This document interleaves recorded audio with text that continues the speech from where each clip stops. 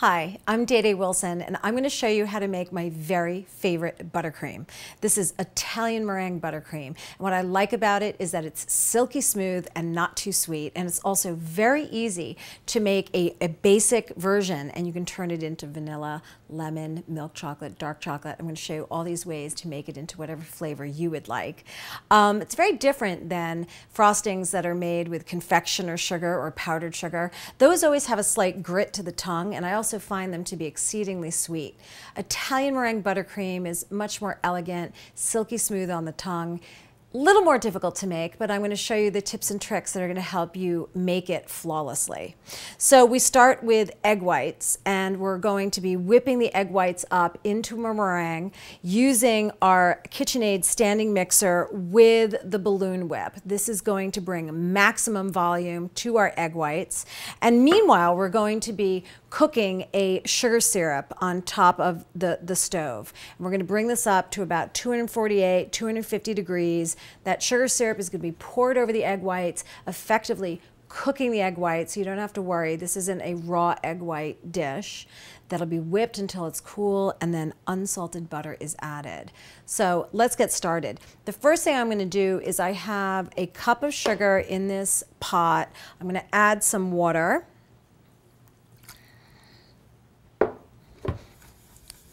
Just stir that, swirl that around, and I'm going to turn that on and get that cooking. I'll show you what the visual should look like when it's done, but it is really helpful if you have a digital thermometer. So I'm going to clip this thermometer on the side of the pan with the bottom of the thermometer down into the mixture, and that's going to help me know when the sugar syrup is done. So over here, I have egg whites already in my bowl, but I have to add a few more. So I left 2 whole eggs so I could show you the separating egg process. So these are large eggs. Most baking recipes do use large eggs. Definitely use the size that's called for. And you want to just be aggressive. You want to wrap it on the side of your bowl so that there's a clean break to the egg. Don't wrap your egg on the counter, because then you're going to get this diffused crack, and then there's going to be all these little bits of shell, and they might get into your egg white. So you just want to go like that, and then we're going to separate the egg into its 2 halves, roughly 2 halves, but that's pretty good. And then you toss it back and forth using the eggshell and just letting the egg white go back into the bowl. The egg yolks could be saved for lemon curd or pastry cream. Definitely don't have to throw them out. And here we go again. Beautiful. Now, one tip. I have bought egg whites from the supermarket that come in the refrigerated case, and the container says 100% egg whites. I don't know what it is, but they do not whip. You have to use fresh eggs for this recipe. So once the eggs get in there, here, let's just turn this up a little bit. Once the eggs are in there, we're going to use, as I mentioned, our balloon whip. This is used for whenever you want to add air to whatever it is that you're mixing. So you would use it for whipped cream, you would use it for making meringue the way we are here. Very easy to attach, it just goes on just like that, locks into place. I'll show you that again. It's just really easy. The inside, there's this little mechanism right here which is going to line up, and then with one twist it locks into place. Tilt head comes down. Always want to lock the machine into place, and what we're first going to do is just beat the egg whites until they're frothy.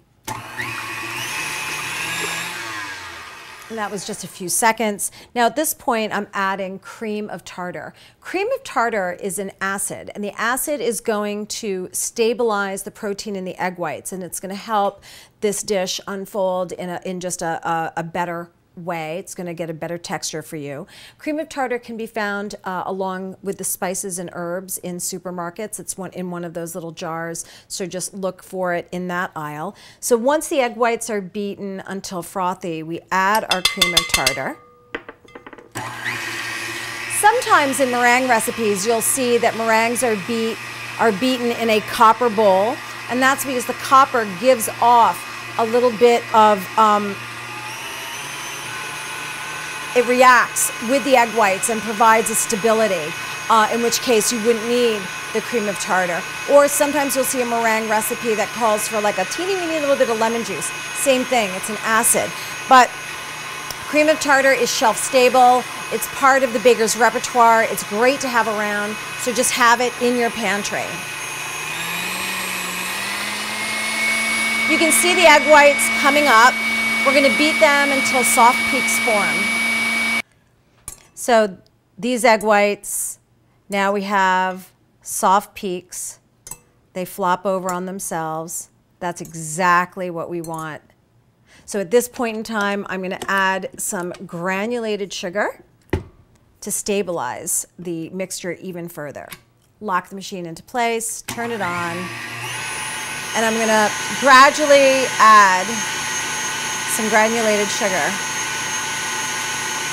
And our meringue is forming beautifully. The trick to this is to get the meringue to this point stabilized pretty much at the same time as our sugar syrup comes to 248 to 250 degrees. If your egg whites in the bowl are done before your sugar syrup, just turn it way down to the lowest setting. As long as they're agitated and you keep them moving, they're going to be fine and they can wait for our sugar syrup. So now let's take a look at our sugar syrup and see how it's doing. So we're at about 235, 236 degrees. You can see that the sugar is completely dissolved. The bubbles are coming up to the surface really quickly, rapidly, furiously is sometimes the word that is used to describe it. And what we're looking for, you'll see as it gets closer to temperature, that the bubbles come up more slowly, and this is because the water is evaporating and the mixture will be thicker. So the bubbles will be bigger and come to the surface more slowly, pop open more slowly. And so once you've made this buttercream several times, you may not need to use the thermometer at all. You can just go by the visual cues. The sugar syrup has come up to temperature, and now I'm going to show you something. There's a key to this part. You want to pour the sugar syrup onto the egg whites. You don't want to pour it down the sides of the bowl where it would stick, and you don't want to hit the beater, because if you hit the beater, it'll just throw it out to the sides of the bowl and it'll stick on the sides of the bowl. So you just want to aim right in the middle here onto the egg white. And as I said, the sugar syrup is hot enough that this is cooking the egg whites. Look how beautiful and white and fluffy this is. This buttercream, you're gonna love it. Satiny smooth, delicious, easy to vary flavors, and once you've made it, you'll see it's really not that difficult.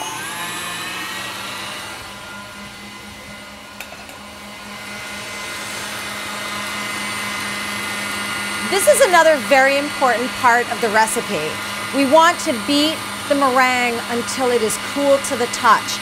This could take anywhere from 5 minutes to possibly 15 minutes, depending on the ambient temperature in your room.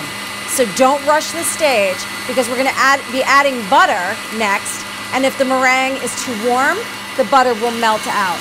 So we want to beat this until it is cool. So just let the machine do the work, and we'll come back and check it in a few minutes.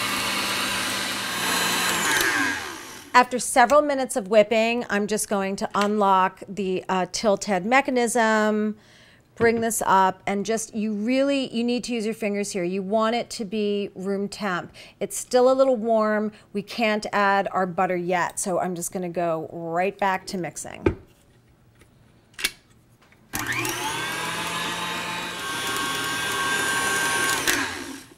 Okay, we've been going for several minutes.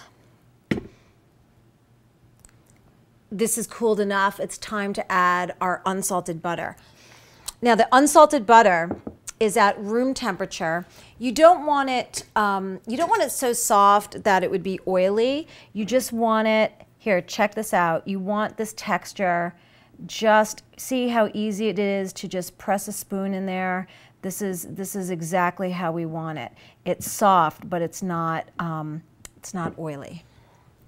All right, so lock the machine. I'm going to add a couple tablespoons at a time.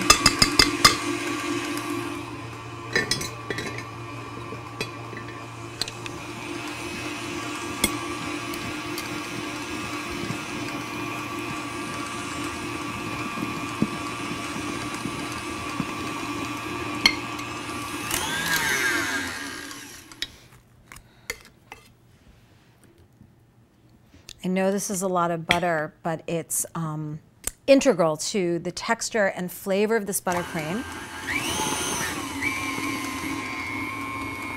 And you want to use unsalted.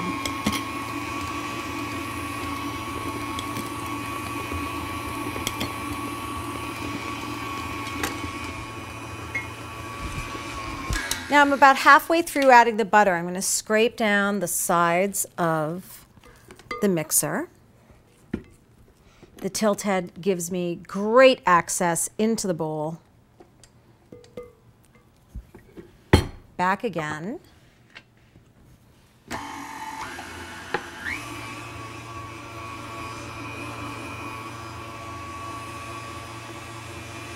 And keep adding the butter.